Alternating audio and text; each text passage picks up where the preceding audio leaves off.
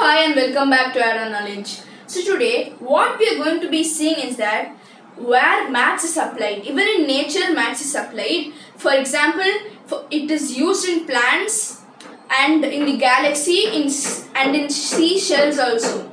So today we are going to be seeing the application of Fibonacci series in nature, that is in plants.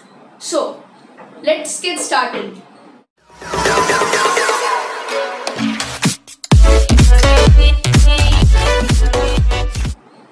Before we get into the topic, let us first understand what Fibonacci series is. So, to understand what a Fibonacci series is, it is just a simple series formed by adding the first two terms. First, we have 1. After 1, next number is also 1. Now, if we add the first two terms, 1 plus 1, we get 2. Then, if we add 1 and 2, that is the last two terms that were added, we get 3. Now, 3 and 2, we get 5. 5 and 3, we get 8, and the series goes on. So now, let us see the applications it gets in plants. So for plants, if they need to survive, all the leaves needs to get sunlight. In order to do this, most of the plants place leaves in a particular angle such that all the leaves get maximum sunlight. For example, if we take any angle, for instance 120 degree, okay, let us try it out. If we keep a leaf at 120 degrees, the next leaf, we place the next leaf, then the third leaf. We observe that the fourth leaf is placed where the first leaf is placed, and so it blocks the sunlight. If such an angle is implemented between two leaves, then the plant may not get enough sunlight, and so the plant will not grow properly and thus die. In order to see with what angle should be used between these two leaves such that there is no overlapping, let us see a decimal that is formed by dividing two Fibonacci numbers.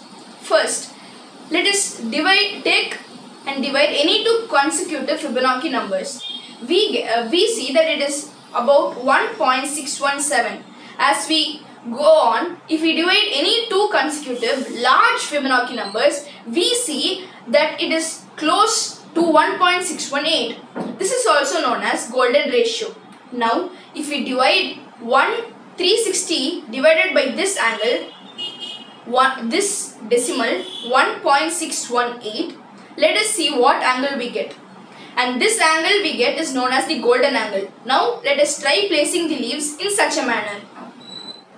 If we divide 360 by 1.618, we get 222.5, that is 222.5 degrees. Now, let us try placing the leaves in such a manner. First, let us place a leaf, then another leaf, another. In the same manner, let us place 5 leaves. After we place these 5 leaves, let us observe what happens to the 6th leaf. When we keep 222.5 degrees between the leaves, the next leaf gets placed exactly between any two leaves. So, even though a little part of the leaf is covered, we find that they at least get some sunlight, whereas in other angles, the plants all the leaves do not get sunlight. So, I think you would have believed me. But let us also try going out into the park and find out what the angle between any two leaves are in a real plant.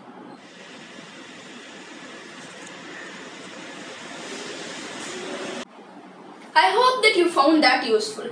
Now, let us see at other applications in nature such as in shells and in the galaxy.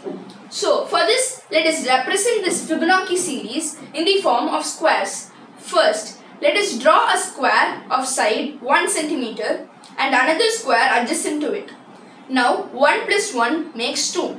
Now, let us draw another square of side 2 centimeters. Now, 2 plus 1 is 3.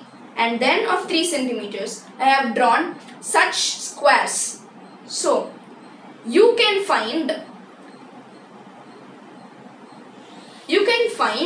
that now, after I draw all these squares, if I form quadrants or 1 by 4 circles in each square, then it seems to form a spiral.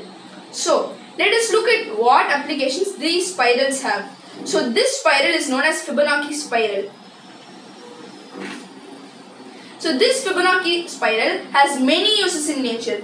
For example, this Fibonacci spiral is also used in the snail shells that you see, and also in the galaxy. The galaxy appears to be in the form of a Fibonacci spiral. Another interesting fact to note is that all flowers, also the number of petals of all flowers is also a Fibonacci number. Let us also check this out using 2 or 3 examples. I hope that you found today's video interesting. Tomorrow I will soon meet you with another good topic. Until then, bye.